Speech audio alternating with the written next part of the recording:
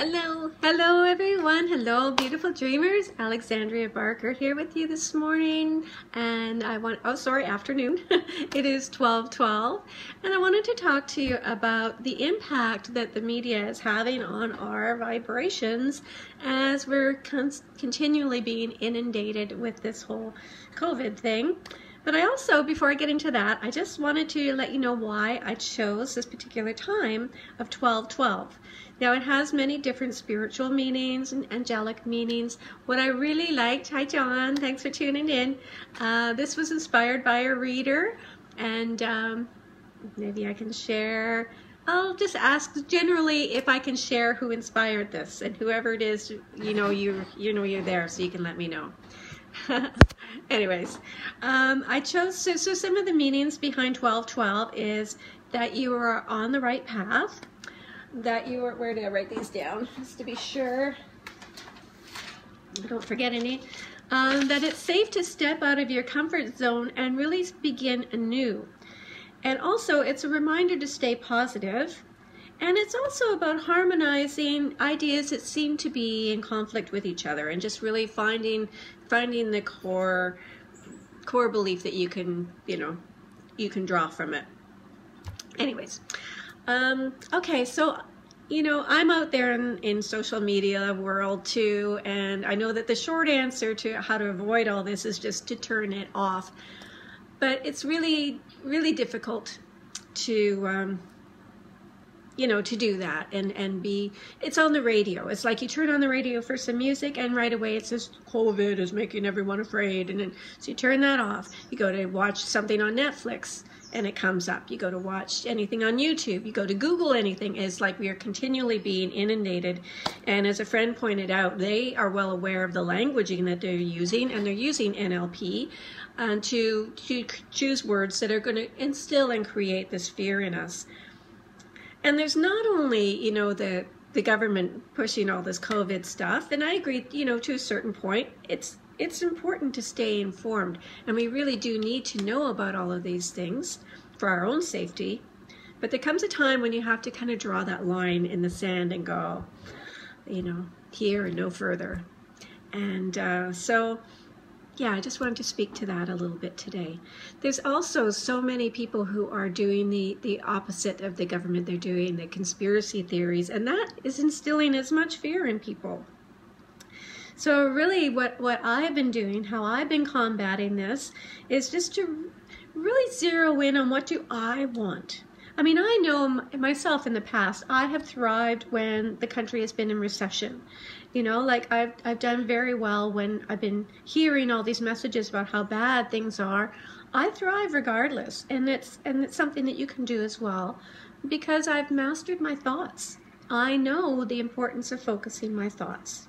And that's why I created this group, to share all this with you as well. We are all co-creating this big, beautiful planet, and we are the creators of our personal existence.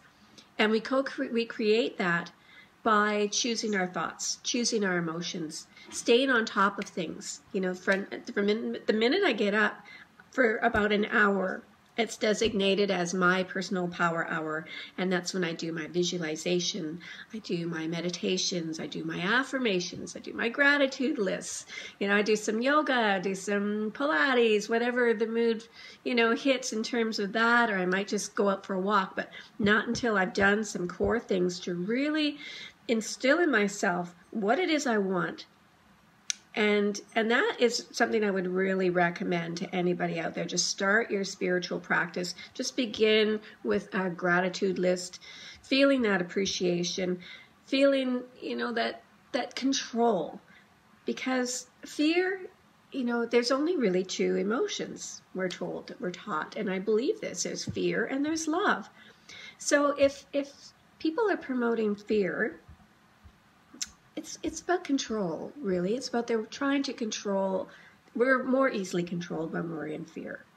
So the way to counteract that is just to fill yourself up with love, beginning with love of self, and then extending that love to everybody, your friends, your furry friends, the planet at large. So just really filling yourself up with that love. and thinking about the positive things about this. Like I made a post the other day, like what fabulous things did this COVID-19 bring to your personal life? I know a lot of people are thriving. A lot of people are enjoying their free time. They're enjoying more time with their children and with their partners, and they now have the time to write that book or, you know, create that workshop. So there's a lot of positive things coming out, not only just on a personal level, but the world at large. You know, we're hearing these stories about dolphins now showing up in places where they haven't been for so long. And the one that really blew my mind was in India. They could see now this mountain range they haven't even been able to see for 30 years. I mean, how bad does your smog have to be to blot out an entire mountain range? I mean, that just boggles the mind. But how wonderful. And the ozone layer is healed. I mean, like, there's so much positivity coming out of this. And if we can hold on to that, that's going to boost our immune system. That's going to keep us healthy. So, yeah, so do the due diligence, you know, wash your hands very carefully. That's something we should be doing anyway. You know, like, follow the guidelines, do your social distancing. I'm not saying not to play ball with these things, but I am just saying don't let that become, you know, just your go-to thing now. Oh, what's happening with COVID today? You know, just sorry, I have allergies. It's nothing else, so don't worry. Days like this tend to bring it out more. It's kind of rainy here where I am. So anyway, I just wanted to submit some of those thoughts, and I'd like to get a dialogue going. If anybody feels strongly about this, you'd like to continue this dialogue, I would love to, and we can talk about actual tactile ways that you can handle your particular issues. And always just remember that as a life coach, you know, this is the work that I do and the Akashic Records work that I do. So if you want some one-on-one with me, just PM me and we can make that happen. But anyway, I would like to continue in a group forum. So I didn't want to take up too much time with this, but just to let you know that I'm aware of what's going on. I know how you're feeling. Of course, as an empath, I'm picking up on all of it. So I'm really just trying to, I feel like it's my responsibility as a light worker to raise my vibe as much as I possibly can and share that and radiate that out to the world. And if you also identify as being a light worker and an empath who is here to help others heal as well, then make that your focus. It only takes minutes a day, and you'll be amazed at how different you feel.